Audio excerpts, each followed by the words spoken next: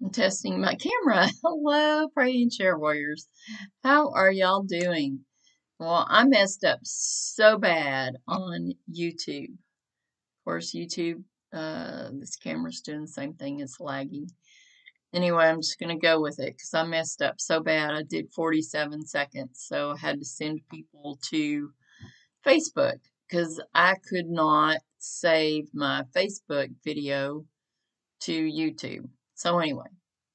My camera is lagging again. We're just going to go with it because it's better than it not. I'm just going to focus on the one that's not lagging. All right. Well, tonight we are going to do Psalms 49 and 50. And I kept pushing my time and pushing my time and pushing my time. And I'm sorry, but I was on the phone and I felt like I needed to stay on the phone. So here I am. Maybe just because I'm coming on later, maybe someone can watch. They might not have been able to watch if I came on earlier. I don't know. God's timing is perfect, is what I've learned in my life, is that sometimes things don't line up when I want them to, but that's okay because God's timing is always perfect. So not for Facebook. For YouTube tonight, I have some special colorful bubbles that are going on. So, anyway, it's all good. Psalms 49 and 50 tonight. And I will not be here tomorrow night because it's Wednesday night. So I hope you had an awesome Tuesday. I had a good Tuesday. And I'm having leftover spaghetti tonight. And anyway, it was a beautiful day today. I got out and did some errands, and it was beautiful. So, let's begin in prayer. God, we just come to you and we just pray, God, that you would open the hearts and the ears and the eyes of the lost, God, that you would allow the Holy Spirit to draw them to Jesus so that they could be saved. God, we thank you because you are on the throne and you are in control. And there is no God like you. We thank you for being our creator, our sustainer, our provider, our protector, our shelter in the storm, for being our strength and our refuge. You are mighty and magnificent and powerful, God, and you are the righteous judge that will judge all unrighteousness according to your truth, God. You are loving and kind and compassionate, God. You are caring, you are trustworthy, you are faithful, and you are patient, God. You want none to perish. Thank you for loving us. Thank you for calling us as your children. God, we pray for the prodigals. We just pray, God, that they would remember the relationship that they had with you and that they would repent and that they would be reconciled, God. We pray for all the tragic things that are going on. I saw that in Michigan there was a school shooting. God, we just pray that you would be with these people, that they would feel your presence, that there would be people that would come to minister to them, that you would give the families peace, comfort, and strength that lost loved ones today, and for the ones that were injured, God, that they would receive healing. God, things like this are just happening all the time, God. We just pray that you would be with these people. We pray that you would be with the people from Waukesha. That doesn't sound right. I don't know how to pronounce it anyway. It's in Michigan too, I think. We just pray that you would be with those people that were at the parade, God, that 10 people died. I don't know how many people died. I'm sorry, God. There's just so much of this that is happening, God. So I just lift these people up to you. Lift up these families that tragically have lost their loved ones in an instant, God. I just pray that you would give them peace, comfort, and strength, that they would be healed, God, We pray for the ones that were injured, God. We just pray for healing for them. And we pray that you would give their family strength. We pray for people that are sick, God, that you would heal their bodies, that you would give them strength, that they would feel your presence. We pray for other people that have family members, friends that have passed on, God. We just pray for peace, comfort, and strength for them, and for a healing too, for a moving forward, God. And in Jesus' name we pray. Amen. Well, there's just more and more things that happen every day. Pray and Share Warriors. My name is Charm. I don't have my cat tonight. She is taking a nap in her bed, and so she is not here, and she did not come. But my name is Charm, and this is my ministry. My ministry is to share the truths of God through His Word and the gospel of Jesus. So I feel like that is my calling. And I used to have a bracelet that said called, but I've lost it. I need to find it or make me another one. I have the beads to make me another one. I should just make me another one. All right, well, let's get into Psalms. Psalms 49 and 50. And I will try to stay on the right page. I didn't do that too well last night.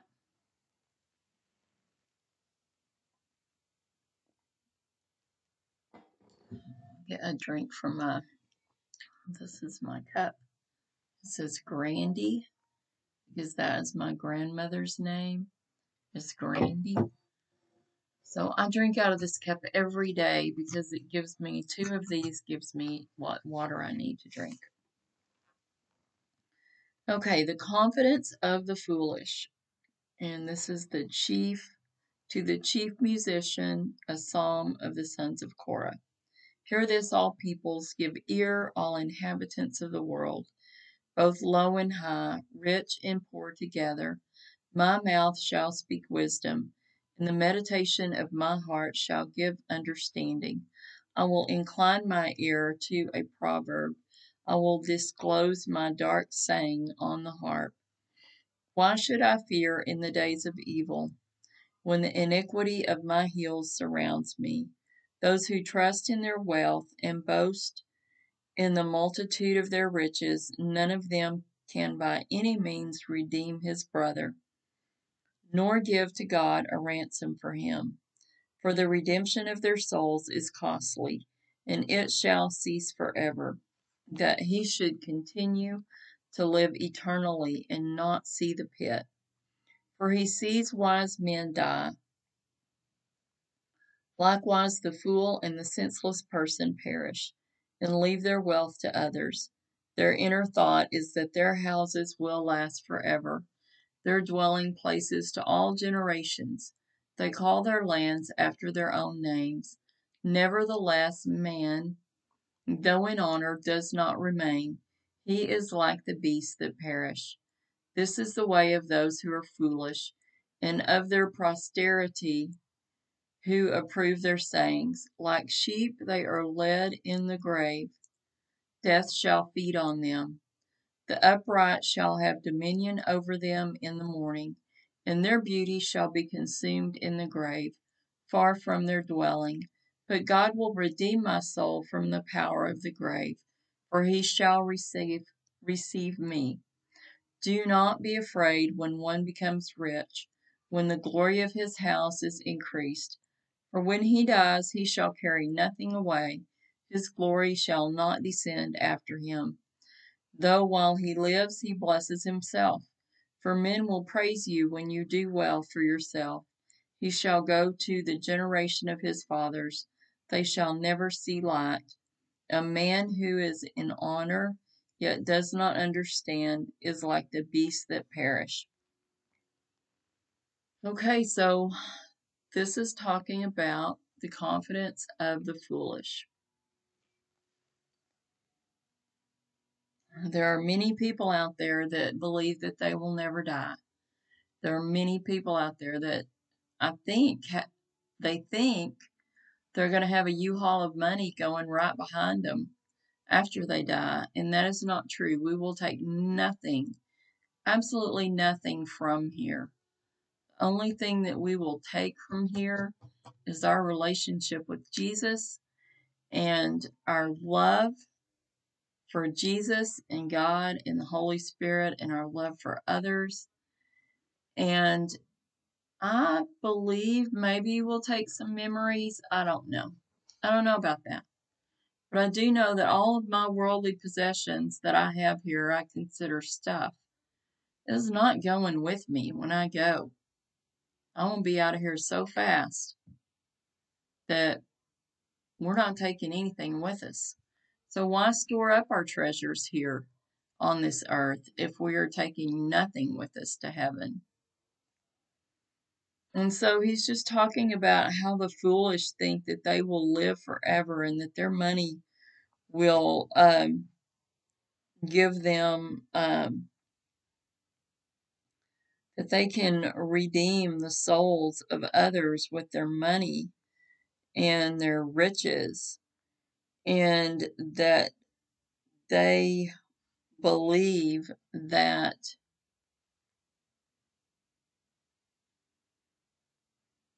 um,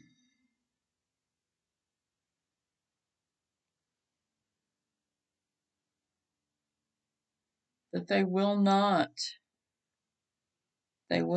take anything with them. For when he dies, he shall carry nothing away. His glory shall not descend after him. So all their riches and all the things that they've stored up here on this earth, they're not taking with them. They need to be storing up the treasures of heaven, which is the relationship with God, the relationship with Jesus, the relationship with the Holy Spirit. That is most important. So let's see what my study says about this. The certainty of death and the inadequacy of wealth are the subject of this wisdom psalm, emphasizing the folly of depending on material riches. Wealth cannot buy the precious gift of life, which comes from God alone. And that's kind of, wealth cannot buy us salvation. That comes through Jesus. That comes through the gift of that God gave us through Jesus. That is where we get salvation. We don't get it from our money. We can't buy it. I have a fake $1 million bill. This will not buy your ticket to heaven. This will not. So let's move on to Psalm 50. And if you have any comments about Psalm 49, then please put them in the comments. I did not read the comments today. I didn't have any comments, but I did check. I will check. So if you have any prayer requests, you have any comments, then please put them in. Okay. Psalm 50 says, God the righteous judge, a psalm of Asaph. The mighty one, God the Lord, has spoken and called the earth from the rising of the sun to its going down. Out of Zion, the perfection of beauty, God will shine forth. Our God shall come and shall not keep silent. A fire shall devour before him, and it shall be very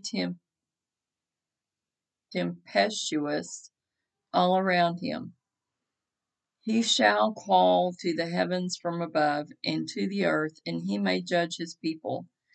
Gather my saints together to me, those who have made covenant with me by sacrifice. Let the heavens declare his righteousness, for God himself is judge.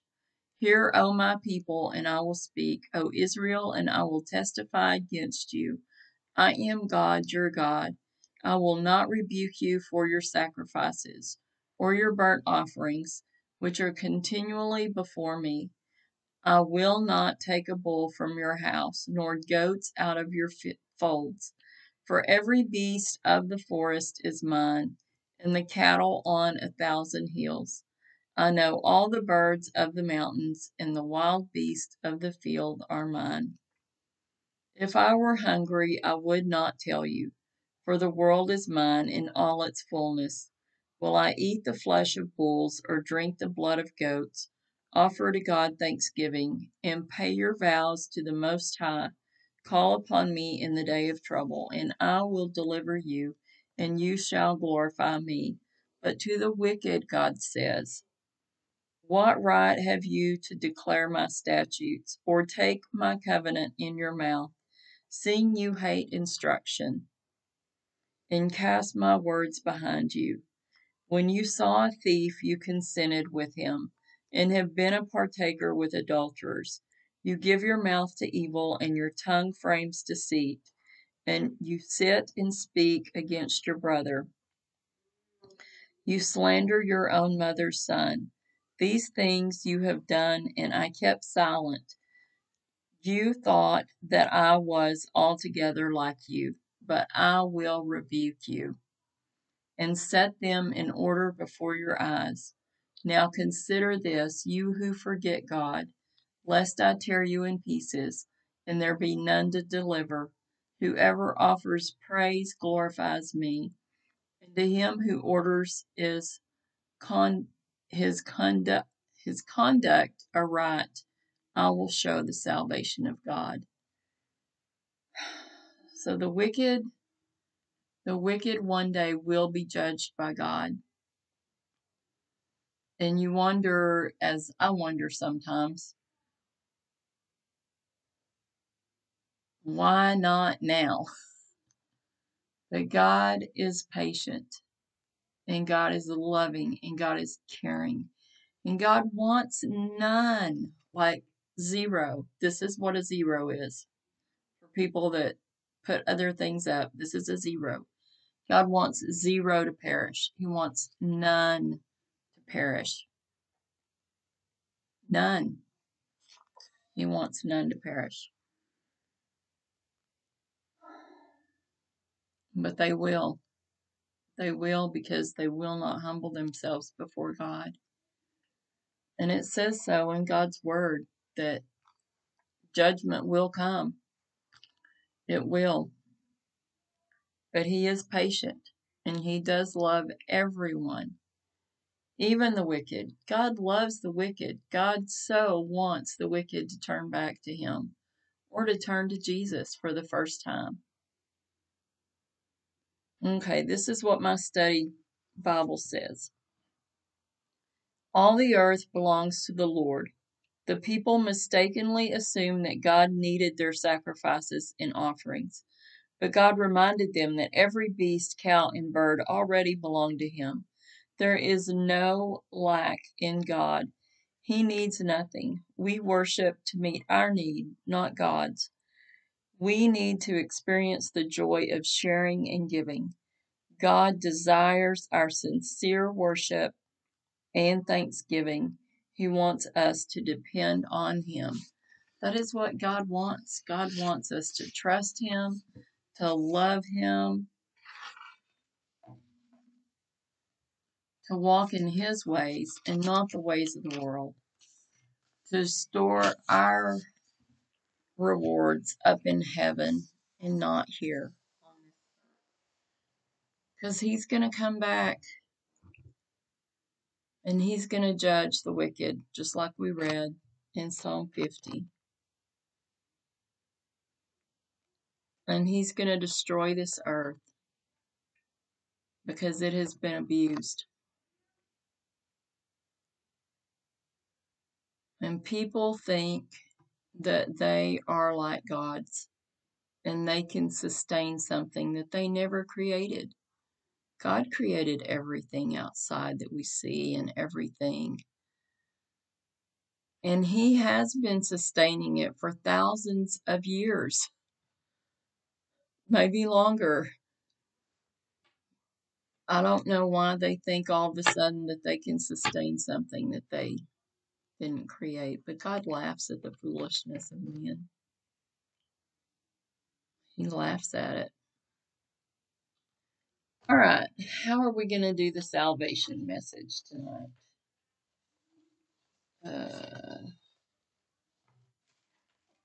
Wonder if I can read this. I really like this. This is short, but very important. It says the keys to life. I don't even know if you can read that or not. The keys to life. I don't know if I can read it. I'm going to try though.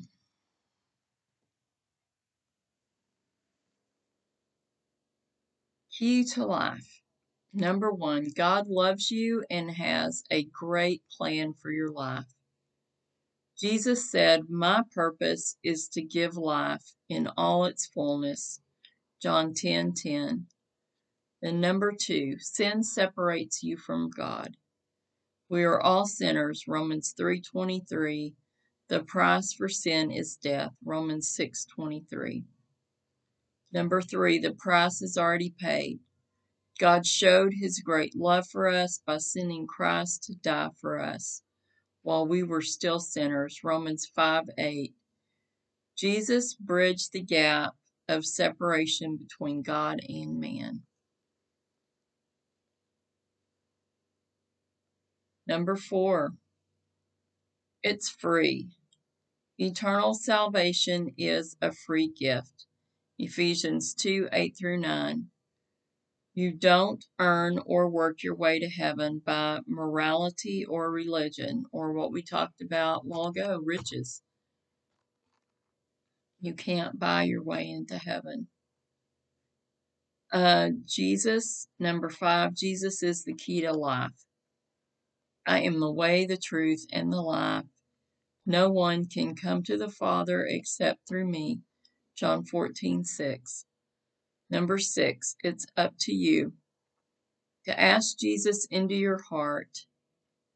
Pray this prayer. So if you want to invite Jesus into your heart to be your Savior, then repeat this prayer after me. Jesus, I ask you into my heart to be my Savior and Lord.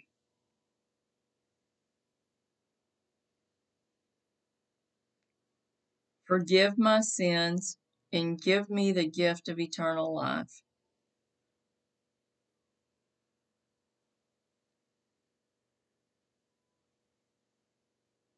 In Jesus' name I pray. Amen. So it is important to be baptized, go to church, pray, and read your Bible, and share with others what Jesus has done for you. The salvation is a free gift. And so being baptized and going to church and praying and reading your Bible and sharing with others, I'll feed you in a minute. I'll feed you in a minute, okay? That is a way to grow your relationship with God. And my son is here, and he is hungry. I kept having to push my time, push my time, push my time. Okay, well, I am going to give you God's blessing. If you did accept Jesus as your Savior, then welcome to the kingdom of, the kingdom family of God. The angels are rejoicing, and your name is being written in the Lamb's Book of Life. You are now saved, sealed, and sanctified by God through Jesus Christ, his Son. So this is a blessing from God that I like to read every night. Numbers 6:24-26.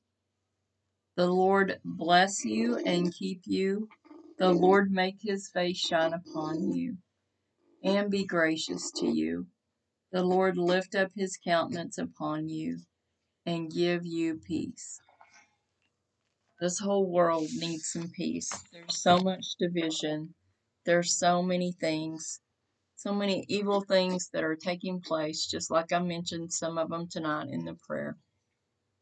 The school shooting, I don't even know anything about it. There's missing children all over the place. There's just so much going on, and we need Jesus. Jesus is so important and we need him. So let's pray.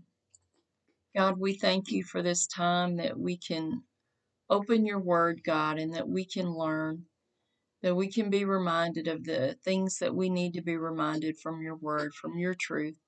God, just give us the boldness to go out and share your truths everywhere we go, and to share the gospel also, God. I just pray for anyone that comes here. I pray for their families. I pray for their friends, God. I pray for my family. I pray for my friends, God, and their families. I just pray, God, that you would bless them, that you would protect them, that you would provide for them, God, that you would lead and guide them, God. And if anyone needs Jesus as their Savior, God, that you would allow the Holy Spirit to draw them to Jesus. If anyone needs to return to a relationship with you, God, that you would draw them back to you, God. They would repent and be reconciled. God, just give us the boldness to go forward, to keep moving with Jesus, and just help us to shine the light of Jesus wherever we go. And in Jesus' name we pray. Amen. All right. Well, my pray and share warriors, y'all have an awesome rest of your night and have an awesome tomorrow. Tomorrow is Wednesday. Will not be here tomorrow night. So much love. I'll be back Thursday. Much love and cyber hugs till I see you again. Good night.